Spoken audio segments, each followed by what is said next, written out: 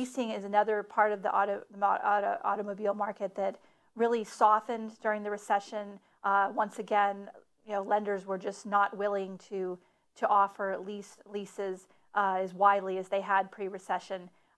2009 was the bottom of it, just like it was the bottom of so many other things. And so that meant 2012, very weak year for people coming off the most popular 3-year lease.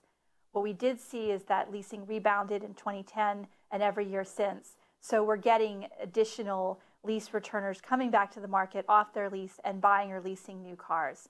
We had nearly 500,000 additional lease returners coming back this year to the new car market, and we're expecting another 300,000 additional over this year in 2014. So another strong source of pent-up demand.